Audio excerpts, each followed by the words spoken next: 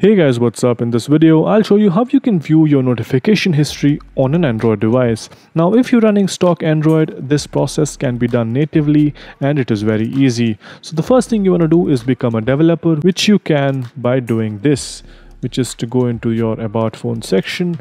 Once you're here, tap multiple times on one of these numbers, which is the build number in most cases.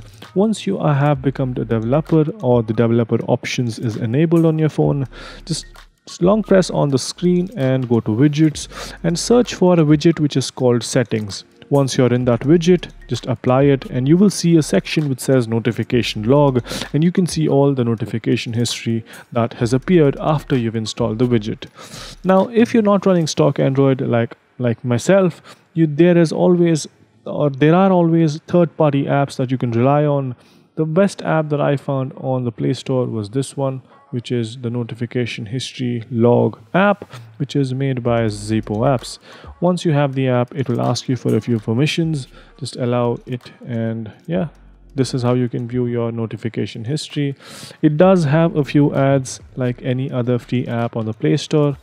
Yeah, just skip them, and these were all the notifications that I got after I installed the app. Yes, you will not get previous notifications. That cannot be done. There's no solution for that.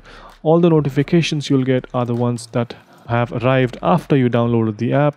That is the same case with stock Android as well. So hope you guys found this video helpful. If you did, make sure you subscribe to the channel, like the video, and also comment down below on what next videos we should make. So yeah, that's pretty much it for this one. Thank you for watching. Bye bye.